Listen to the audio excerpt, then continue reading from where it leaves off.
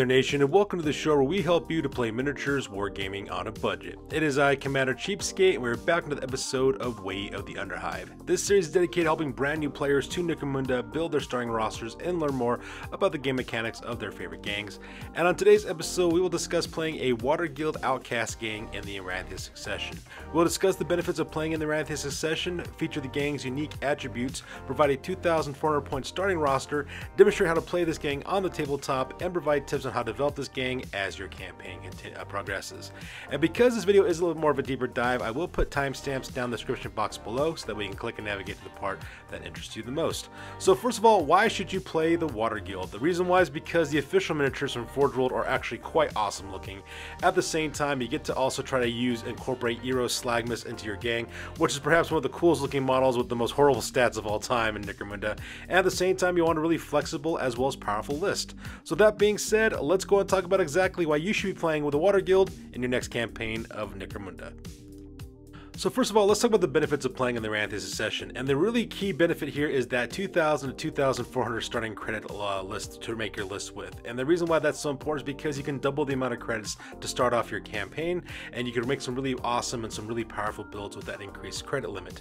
You get 2,000 credits if you're staying in the Underhive exclusively, but if you're planning on entering the Outcast race, you get additional 400 credits to spend on vehicles as well as mounted fighters.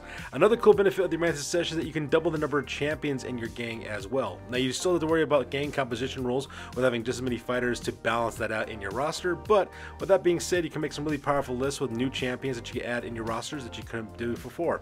And with that increased credit limit, a lot of people think that you actually have to double the size of your gang in terms of quantity, but it's actually the wrong way to look at it. The best way to look at it is by actually just taking the normal number of fighters you would have in a gang and just really invest in your fighters with really good weapons, powerful equipment, as well as really good armor, and maybe do things you would never do before, like buy maybe additional upgrades or get exotic beasts, get respirators, photo goggles, wherever the case may be. And that's the major benefit of playing in the Aranthian Succession. So the unique attribute about this gang specifically is that we're taking full advantage of how Outcast gang can be customized and built using delegation rules as well as dramatis personae, as well as using different types of equipment from the different Outcast gang lists that we can create. At the same time, we're also going to be taking advantage of mutations as well as psychers. The Water Guild actually with this delegation has some really good willpower stats for their fighters, so we're going to be taking full advantage of that. At the same time, we'll also use the brand new mutations mechanic that was released from the Apocrypha Necromunda rules to actually outfit some of our champions as well. And like I said before, we are going to be using some dramatis personae in this gang with Eros Slagmist. His stats are not all that great, but we're going to make him really awesome by giving him some upgrades, help him out. And of course, who doesn't want to play the Water Guild? They look really, really awesome as well. They control all the utilities within Necromunda, and you can have a blast doing so. So first of all, let's go ahead and talk about what your starting roster would look like. This is what I'm going to call the Water Guild Outcast Gang starting roster for Necromunda Aranthian Succession. It's going to be valued at 2,400 credits. So let's talk about the individual fighters that are inside of this gang. First off, your gang has a special known as the Water Harvest, which means you get to add +1 to rolls to determine if an enemy fighter is captured. You also get additional +1 bonus for each member of the Nautic and Siphoning delegation that has not gone out of action. So you get that as a universal role bringing a Water Guild gang. So if you're really interested about capturing enemy fighters, you'll be able to do so. Now your leader will be your Master Nautican. This guy's going to cost you 225 credits. He is going to be a leader with a weird archetype. He's also got an armor undersuit, mesh armor, as well as coming with needle pistol and stiletto knife, as well as Kimsith, a bio booster, stim slug stash, step aside, overseer, and you're gonna make him a biomancer because you use the biomancy discipline. He's got the fast healing ability, which means he can remove flesh wounds and wounds from other fighters, as well as stop bleeding as well, which is really gonna help him out in order to heal up your fighters. Now, with a willpower score of 6+, you will trigger your psychic powers about 77% of the time, so that part is kind of nice. My suggestion to you would be to pair your Master Nautican with your Sub-Nautican, because that is a wrecking ball unit that's inside your gang. Use Overseers in order to double activate it, and if you're not using Overseer to double activate your Sub-Nautican, then use their Biomancer ability to protect and to heal up your Sub-Nautican as well. And that's really your fast healing as well as your stop bleeding powers are really going to help out, because that Sub-Nautican is going to be taking a lot of damage from your opponents, so healing that up and keeping it in a good fighting condition is really going to help you out as well. You do have a needle pistol as well as stiletto knife, and so because if you take Kimsith by passing your intelligence test, you can get bonuses on those toxin trait weapons. You can use that to protect yourself. You could also use a stim slug stash in order to make yourself a little bit more deadly in close combat as well. And as the campaign develops, I would recommend also getting the quickening as a psychic power, because you can increase your stats to make you a better fighter, as well as iron arm, which is a nice way of actually giving you some more saves in close combat. And that is going to be the leader of your gang. Now your first two champions in your gang is going to be your Siphon Knight. It's going to cost you 165 credits. This is going to be one of your champions. You're going to give this person the weird archetype as well as purchase an armored undersuit. They have a mesh armor as well as a needle rifle with infra sight so that way they can see in the dark, as well as stiletto knife for close combat. You equip this guy with Kim Synth so that way they can increase his intelligence in order to get the actual toxin trait off on your weapons, as well as a cult icon for larger group activations. They come with a dodge skill automatically, and you're going to make this person a psyker with a chronomancer ability with flicker, which means that once per turn you'll be able to take a third action if you want to, as well as the power Zen Shootist.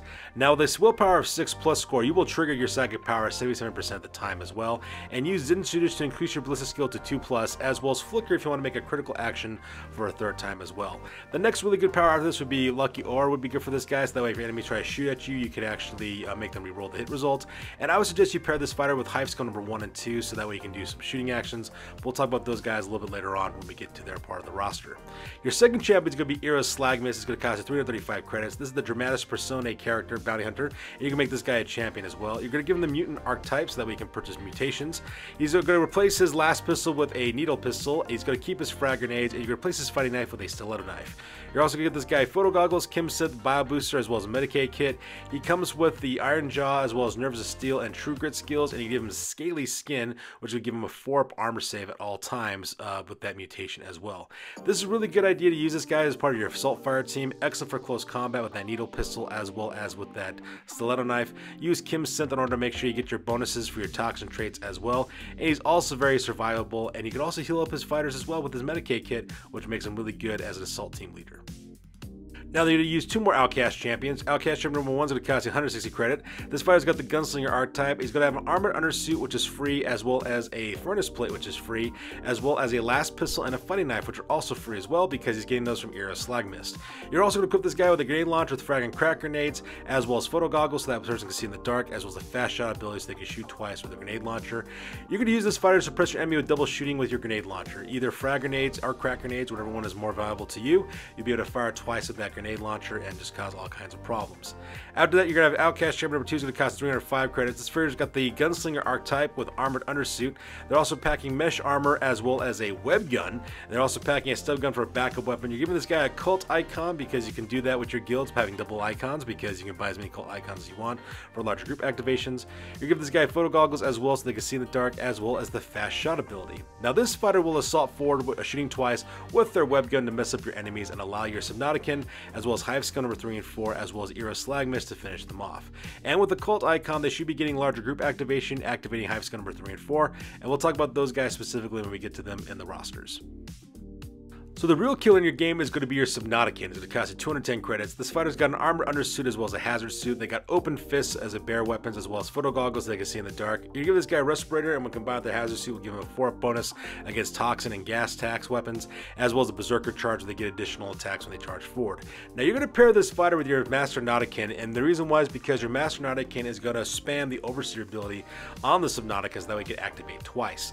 Double activation rules with this fighter because he just kind of charges through guys and smashes them in close combat as well. You also want to use the Master Nautican's healing abilities from his psychic abilities to keep the Subnautica alive and just keep on being the living wrecking ball that he is and having to destroy your opponents left, right, and center. Now for the rest of your gang, you have two Outcast Hive skill number 1 and 2. They're both equipped exactly the same at 100 credits apiece. Both have mesh armor as well as last guns with stub guns for backup weapons as well as photo goggles. Hive skill number 1 and 2 will suppress their enemies with their last guns at a distance, and you're going to equip them with hotshot last packs as soon as possible so they have strength 4 weapons as well. And stiletto swords are actually really good backup weapons for these guys, especially when you use them so that way they can defend themselves in close combat against their opponents. Meanwhile, Outcast Hive skill number 3 and 4 are going to be equipped exactly the same at 110 credits apiece. Both will have mesh armor as well as stub guns with chain swords as well as blasting charges. Now these guys will assault forward, throwing their blasting charges first to disrupt their enemy, and then they close in with their stub guns and chain swords and slice people apart with their attacks. I highly suggest that you purchase Dum Dum rounds for these guys as soon as possible, so that way they have reliable strength 4 attacks. And if you want to, you can upgrade these guys with stub plasma combat pistols for extra pain, especially when it comes to that plasma pistol if you want to in the future. And as for hangers-on in this gang, you're actually going to get 2 of them. The reason why is because you get a slopper for absolutely free for being a Water Guild gang, so that's going to help you out with some recovery rolls. This guy's got a fighting knife, and that's the only thing he really has. And the other one's going to be a rogue doc, because it costs 50 credits. That guy's got last pistol as well as a Medicaid kit, as well as a Medicaid skill, and you want to keep this guy around in case any one of your fighters rolls a critical injury. That way this guy can save them as well. And that makes up the fighters of your list. So with the fighters taken care of, let's talk about the vehicle you're going to have. So you're going to recruit a Guild of Coin hauler for 530 credits. This fighter is going to be equipped with photo goggles as well as driving a Guild of Coin Krotos patterned iron crawler. The thing's going to have a large transport cage in the back with 5 firing points that you guys can shoot out of. It's going to be tracked to deal with difficult terrain. You're going to give it a blade of armor so that way it can deal with non-glancing blows to the body. It's also going to have a weapon stash because your needle weapons have really high armor ammo saves. So having that weapon stash is going to help you be able to reload those guns easier. It's going to have a redundant drive system as well as an engine shell just in case the drive or the engine takes a non-glancing kit in order to keep this thing a little bit more survivable. Now your entire gang will ride into battle in this vehicle as well, and the upgrades are actually designed to make this vehicle more tough and more survivable against things you'll be facing out in the ash waste. The weapon stash should help you out. Your fighters equipped with needle weapons as well as grenades to reload in case they roll ammo rolls for that. You also want to exploit your firing points so that way you can shoot at your enemies for now as you close the distance, but I highly suggest that you get a grenade launcher as well as a heavy stumper for this weapon as soon as possible so that way you have more firepower. Alright, so now that we're done talking about your actual roster, let's talk about exactly how you'll play this guild on the tabletop with our tabletop tactics. So as you can see, we have a little bit of a strip map representing our 4x4 table that you're playing on for the Ash Waste. Enemy number 1, enemy number 2 represent your 2 enemy fire teams. We have the Iron Crawler here in the middle here. And your Iron Crawler consists of 2 fire teams. You have the support fire team, which consists of your Siphon Knight with their needle rifle, as well as champion number 1 with the grenade launcher, as well as Hive Outcast number 1 and 2. These are guys who can be armed with your last guns. After that, we have your Master Nautica represented by this guy here. Slagmiss, which is represented by this bullet here. Champion number 2, which is the guy who's armed with a web gun, as well as your Subnautica over here, as well as Hive Scum number 3 and 4, which the guys are armed with the blasting charges as well as with the chain swords. So all of your fighters will be mounted up on the Iron Crawler. As you move your Iron Crawler towards your enemy, what you're going to be doing is firing from the firing points or lay down suppressive fire. You're going to do that until eventually you get enough credits to actually buy weapons for the Iron Crawler itself. The Iron Crawler is going to be actually quite tough in order to crack, and the reason why is because it's got really good toughness as well as really good durability. And with the upgrades that we've given this vehicle, you can basically have to worry about non-glancing hits for about the first round that you actually take those on. Now, as you basically travel towards the enemy, what's going to happen is this. Your Iron Crawler is going to go towards one enemy unit, and while that ends up happening, your Master Nautican as well as Champion number 1 was the guy with the grenade launcher. They'll stay on board, lobbing grenades at your enemy, while your Master Nautican will then trigger your Subnautican using Overseer. What your Subnautican is going to do is dismount as quickly as it can, and then charge directly to enemy group fire team number 1, causing all kinds of problems in close combat.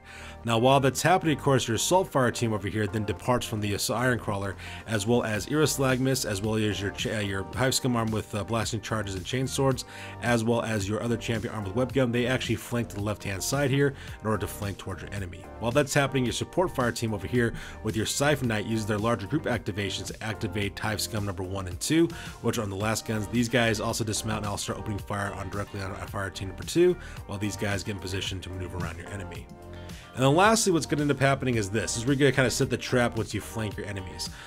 What's going to happen is that your support fire team is going to flank around the right-hand side, having that larger group activation using that Siphon Knight's cult icon ability to do this, and you're going to open fire to your enemy's flank. Now what's going to happen then, of course, that your Iron Crawler is going to charge in forward, run guys over in close combat with your champion launching grenades at it. Your Master Nautican can also charge in too to help support with the attack on this side. Meanwhile, on the left-hand side, the Subnautican is still attacking the enemy fire team, and then Slagmiss, as well as champion number 2 rush in. Champion number 2 starts gluing guys down with the web gun, while Slagmiss charges in for close combat. Hive Scum number 3 and 4 start lobbing a blasting charge directly on the enemy and then charging in forward and also taking guys out with their chain swords and stub guns. This way you're attacking enemy from 3 different sides and you're catching enemy in a crossfire and just assaulting through the objective and killing everyone that you see standing in your way. Now, as your campaign develops, of course, you're going to want to increase your gang as the campaign develops. The first thing I recommend you do is you purchase Dum-Dum rounds as well as Hotshot last packs for your supporting Hive Scum. This will give you some really good strength forward shooting attacks for enemies, for your guys against your enemies as well. If you want to, you could upgrade later on with needle rifles if you want to for your guys packing the last guns. That could actually be a really cool build because they're silent and also have the toxin trait as well. I would also recommend getting stiletto swords as well as knives for your fighters in the Hive Scum because there's a really good close combat attacks with toxin trait, and it could really help balance out your team. Another thing you want to do, of course, is get a grenade launcher as well as your heavy stubber for your iron crawler as soon as possible, so that we have much more firepower with that vehicle. Makes it really survivable and also really deadly in the shooting game as well. At the same time, you also want to recruit a chem dealer as soon as possible, and the reason why is because you want to purchase chem darts for all your needle guns. Specifically, Kalma is the chem you want to buy, because you manage to hit those guys with that Kalma dart, they're going to basically not be able to do anything, and you can finish them off in close combat a lot easier. I also suggest you get chem synth as soon as possible as well, so that way you can take intelligence checks for your fighters and makes their toxic weapons a little bit more deadly as well. So in conclusion, this is my recommended list for the Aranthian Succession if you want to play a Water Guild Outcast Gang. This actually takes advantage of the wonderful delegation that you get from the Water Guild, and this could be a lot of fun playing. At the same time, also using some Dramatis Personae in your gang as well. This is a little bit more of a fun, more of a unique build, and if you guys have any ideas for some really unique or interesting builds that you would like to see later on, please let me know in the comments section, and I'll go ahead and make videos about that. For example, I'm actually making a Cult of the Iron Automata build here pretty soon. We're basically playing an Outcast Gang that uses the Iron Automata from the Book of the Judgment as their leaders. They're supposed to represent House Vansar guys who've gone too far and are actually now worshiping robots as living gods. So that's an example of something I want to build later on for this list. But that's good to listen to you guys. As always, please feel free to like, comment, and or subscribe. Your guys' input is invaluable to us as always. Also check us out on Facebook, Instagram, as well as blogger.com for all the greatest hobby news related to this channel. That's good to listen to you guys. I'll catch you guys next one. Peace out and stay classy.